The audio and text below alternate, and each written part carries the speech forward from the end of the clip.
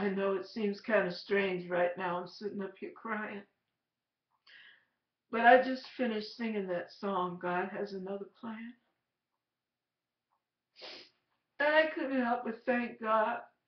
I thank Him so much. You never know when you're going through problems. And it seems like you go from one problem to the next, just like the song says, from one fire to the next fire, and you come out of that and you're right in another fire. And it just seems like it's never ending. It just goes on and on and on. And you wonder, well, where is God in all this? What happened to all of His promises? You wonder, well, what did I do? Did I commit a sin I'm not aware of? I haven't come clean. You just wonder, what's going on? What is happening? I'm living a saved life. I'm trying to be as true blue as I can be. I'm trying to be the pure in heart, the honest, the righteous, trying to live a holy life. And you go into church and you're faithful and you're doing your offerings and you're working and you're taking care of your husband and your husband's doing his best to live saved, and you're wondering, what is it all about, Alfie? Why does it seem like I'm getting the crappy end of the stick? What is going on? I don't get this. I've been saved for years. Things ought to be getting better, not worse. And it just seems like it gets worse and worse and worse. And bad gets to worse, and worse gets to broke, and broke gets to foreclosure. And then your husband gets sick, and he's in the hospital, and he's out of the hospital, and then this complication, and that problem. And then you have to give up your salon. And boy, you just get to the point where you wonder, well, what is the point in all of this struggle? Is it ever going to get better? If not, then why continue? I never saw God's hand in it. I was so busy caught up in my problems.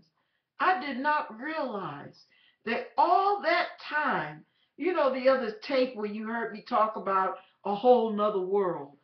I had no idea God was preparing a place for me in a whole nother city that I had never lived in.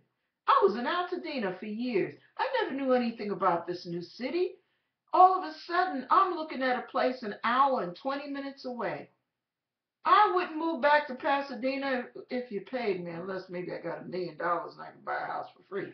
But anyway, I'm being funny, I'm being silly.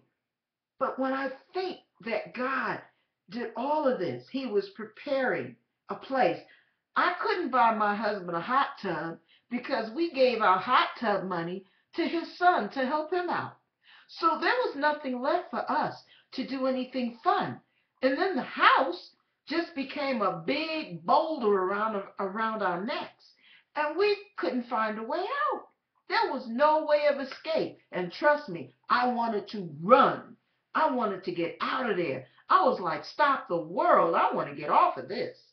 Well, let me tell you, the whole time, God was working. The economy was dropping and dropping and dropping. I know I told this story before, but just to think of how God was working out all those details, and the hot tub my husband didn't get was here waiting for him in this senior gated community. My husband, blind, on dialysis, not being able to walk, finally had something to look forward to when he got out of the bed. And we had fun dipping him. I called him my Dunkin' Donut, dipping him in that hot tub. And he had a ball. It was the one beautiful thing he got to enjoy. And it happened because of the foreclosure that we had to walk away from. We did a short sale. We came here. We got help getting our closing costs. And I'm telling you, it wasn't even a loan. It was a gift from a body of believers. God blessed us. He worked miracle after miracle. I'm telling you guys, don't give up. The swimming pool I never got to have, I never got to own, I never got to have put in my backyard, was waiting here for me. Do you hear me? The walking distant shopping center, walk to the grocery store, walk to the movies, walk to the bank, walk to the shoe store, walk to the furniture store, walk to the clothing store, walk to Best Buy, walk to, Stater Brothers, Winco. Everything is right here in my fingertips. Even though my car has given up the ghost, I can still get around. God had it all planned, knowing what problems lay ahead. Now my husband's gone, and the house is mine, and I am sitting here on a broke man's budget, living like a queen. Only God can do that. Only God can work out all those little details. God loves us. If you could just believe, He knows the plans He has for you. Plans to bless you and not harm you. Plans to give you an expected end. He is not planning on doing you dirt. When you do right by Him, trust me, He'll do right by you. Whether you have the money or you don't, it will be there when it's time. Everything will fall into place because God has another plan, baby.